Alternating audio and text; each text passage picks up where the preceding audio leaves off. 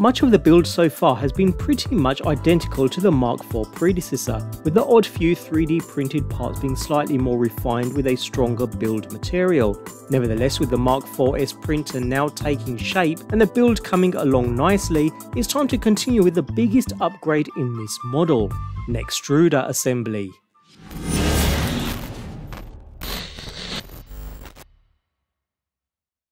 While the Mark IV came with a completely new extruder design, the Mark IV-S carries a similar contraption to the Mark IV, albeit with some seemingly small refinements that make a rather substantial difference. Those being the new high-flow nozzle, along with 360-degree part cooling thanks to a new fan and duct system. With that said, after removing all electronic and plastic parts, anything labelled Nextruder for that matter, across both parts boxes, let's get started with the extruder idler assembly with these two 3D printed parts. We need to install bearings into this, so begin by inserting 2.9 by 8.5 pins into the lower idler part B and drop on both supplied bearings. Cover with the other half of the lever before securing into place with a single M3x6 screw. Take care not to over tighten, since we're screwing into plastic here, so don't want to strip any threads. In addition, both bearings need to turn freely without any resistance. Once in place, from the same side, push a tubular spacer into the assembly. The bottom of the spacer must be flush with the bottom part of the idler assembly, as in this example.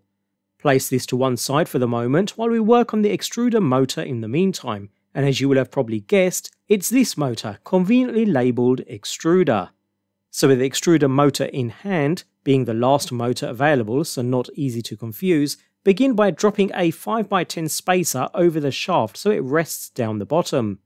Next, inside the smaller Nextruder box you'll find this black packet, which contains the main heatsink. Unlike with the Mark IV build, this time round it comes pre-installed with the filament sensor already. So we can go ahead and lower into position on top of the motor in this orientation, so with the motor cable facing upwards and the heatsink cables facing to the right side. After which we can lower the 3D printed main plate down on top. Notice the orientation of the part here, particularly the small cutout which is in the lower left corner. At this point it's back to the small Nextruder box within which we find the main gearbox assembly. So we're going to build the gearbox now, and it's very important that this is done accurately and correctly. Begin with the gear assembly adapter in hand alongside the actual gear assembly and carefully lower the adapter down on top of the assembly. It should sit flush so that the smaller top gears fit neatly into the pockets in the adapter. Once in place, the next step is to slide the gear ring over the adapter and down into position. Although looking at the teeth in this ring, notice how one side is completely straight while the opposite side is very slightly chamfered.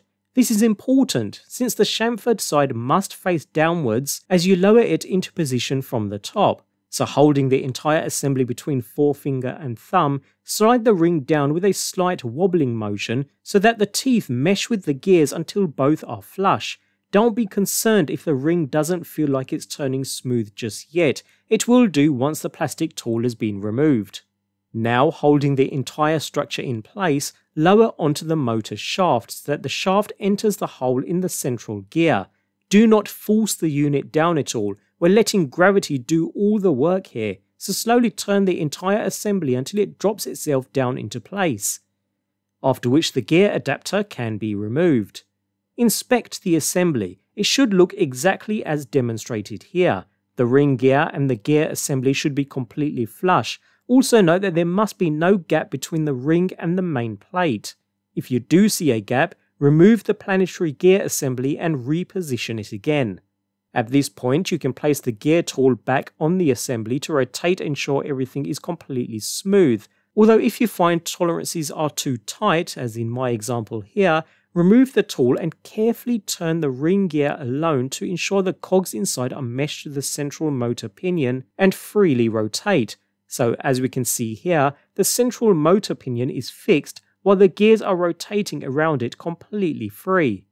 Once happy, we can proceed to insert the idler assembly we prepared earlier between the ring gear and the extruder motor, where there is a cutout for the idler in the main plate. Line up the idler spacer with the hole in the ring gear, and secure these parts together by inserting a single 3x25 socket set screw. Tighten into position without over tightening. Bear in mind it doesn't go completely in or sit flush with the ring gear, it should protrude slightly above the ring. Now we want to apply a small amount of lubricant all around the inner teeth of the ring and gear assembly. You don't want to go crazy with the grease here, just a small amount is perfectly adequate. It will spread itself around as the cogs turn while in use.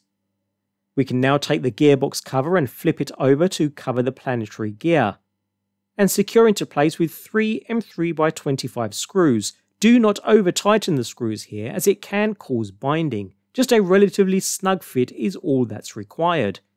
So extruder really starting to take shape nicely now, and it's on to building up more of the idler swivel door that'll attach to the side of the extruder. We'll need a couple of small printed parts for this section, so with these 3 pieces to hand we're ready to continue. Begin with a side section and feed through a single M3x20 screw on the larger end. Drop on a spacer,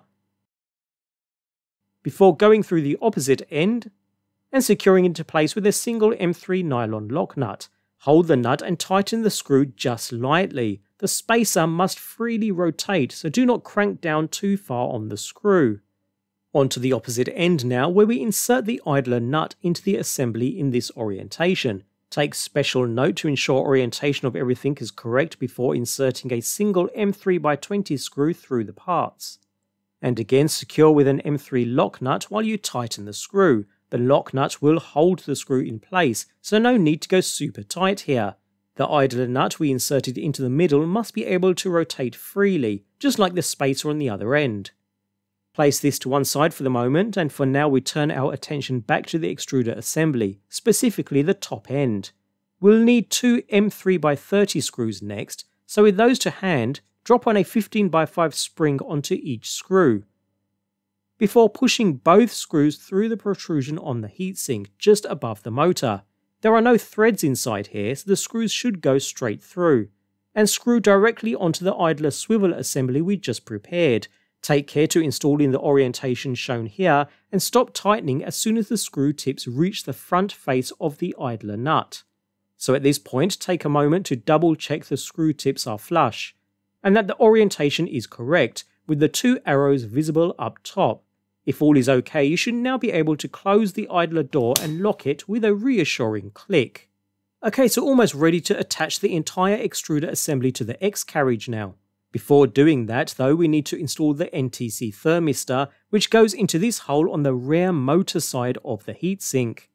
And once in place, secure it with an M3x4 grub screw going in from the side. Tighten gently but firmly, as applying too much force here could cause permanent damage to the thread, so just enough to make sure it's snug. Now turn the assembly over, with logo facing you, and drop on an M3x12 screw into the center hole, and another 2 on the right corners. You may find it easier to apply some masking tape to the heatsink here, as it'll keep the screws in place for the next few steps. So holding the unit upside down, carefully place the heatsink spacer onto the 3 screws just inserted in this orientation, opposite the thermistor previously installed. Next, with the fan holder in hand and facing upwards in this orientation, feed the thermistor cable through the top cutout, and place the holder down onto the screws, sandwiching the spacer in between. We're now ready to connect the assembly to the X carriage. To do this, place the Nextruder with the motor side up onto the previously installed spacers on the X carriage. Note that there is a small cutout in the plastic carriage just here. Guide the thermistor cable through this cutout, taking care not to pinch any cables. Once in place and the heatsink screws lined up with the spacers, remove the masking tape and proceed to tighten the center screw just enough so it catches the threads, before repeating on the 2 remaining heatsink screws. Once all 3 are safely within their threads, proceed to tighten all down, starting with the center and then the 2 corners. With the Nextruder in place now, we need to get the thermistor cable connected. Locate the cable channel on the left side of the X carriage before guiding the thermistor wire through the cable channel and up to the love board. If your idler door is closed, release it for more space, before connecting to the top, just above the larger X-Buddy board connector. And then you can close the idler door again. Hot end fan next, which is positioned over the heatsink here. Although note that the side with the sticker goes towards the rear, against the heatsink. In addition, the fan cable must be pointing towards the lower left corner and can feed through the cutout in the fan holder. So once correctly in position, proceed to secure with two M3x18 screws. No need to go crazy tight here. Bear in mind you're working with plastic which can crack if you screw in too tight, so just go in until snug. Once in place, guide the fan cable up the cable channel and connect it to the lowest slot on the love board. Onto the new part blower fan next, a high turbine style fan that is efficient enough to operate at only 70% speed most of the time, making it more quieter and ramping up as and when it needs to. Anyways, we need to get the new shroud in place first, so we'll need that as well as the fan case cover, all new parts for the Mark 4S. So starting with the main fan case, insert two M3 square nuts into the two available slots on the flat side, far enough so that each nut aligns with the holes on the sides. After which we insert a further two M3 square nuts into the opposite side, again ensuring all nuts are in far enough so that they align with all holes.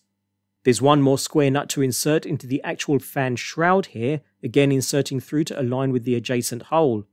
Next, insert the fan into the fan case with the label facing upwards. It'll only fit in one way, so you can't really go wrong. Before feeding the fan cable carefully through the channel, so that we can place the fan cover flush on top and secure into place with two 3x8 screws. Note there may be some resistance as you drive these screws into place, since they're cutting a thread into the plastic as you insert. Do not over tighten and risk stripping the created threads. With that done, we can now attach the fan shroud onto place. Notice two teeth on the fan shroud. These need to slide into the two rectangular holes in the blower assembly, which now acts as a hinge to seat the shroud into place. And secure with a single M3x5 screw going into the metal nut we previously inserted into the shroud. And we're done with print fan assembly. This provides a 360-degree cooling system and is one of the major upgrades in the Mark 4S. The high-performance turbine coupled with the redesigned fan shroud ensure that cool air is directed precisely onto the print. This solution is much more effective compared to blanket fans because the airflow is not blocked by the print itself, so while the weight of the Nextruder remains virtually unchanged, the performance is far better. Anyways, time to get this in place in the orientation shown here, with the fan held diagonally and open end facing downwards. Begin by guiding the fan cable through the cutout on the left side of the fan holder, before sliding the two forks of the fan holder into the two pockets on the sides of the fan blower assembly, far enough so that the holes in the sides are aligned, and secure with two M3x5 screws on the left side, before repeating with another two M3x5 screws on the right.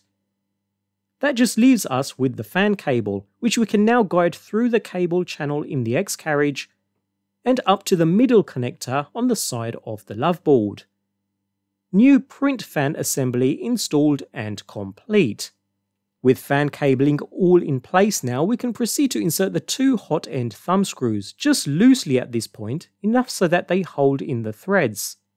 Okay, so we're onto our hot end assembly, complete with all new high flow nozzle, which now enables faster printing, but also produces more durable prints. It comes pre-installed with a silicone sleeve on the heater block, which you can leave installed throughout. So with it in hand, locate the hole in the heatsink from the bottom of the extruder and gently insert the hot end into the heatsink.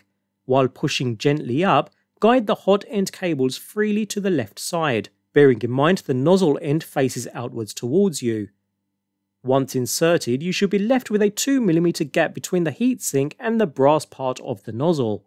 At this stage, while pushing the hot end assembly in, firmly tighten both thumb screws. Check and ensure no cables are being pinched between the thumb screws and the heatsink. That's the hot end in place now, so the next step is to get it plugged into the love board. To do this, guide the thinner hot end thermistor cable through the cable channel in the X carriage, and connect it to the love board in the top left connector, as shown here. Finally, guide the remaining hot and heater cable through the same cable channel and connect it to the love board in the uppermost slot, going in from the left side. Hot end now installed, and leaving us with our last part to install here, the side cover door. Simply attach the door hinge into the partnering hinge in the X carriage. Holes in both parts must be aligned, after which we can drop in a single M3x30 screw.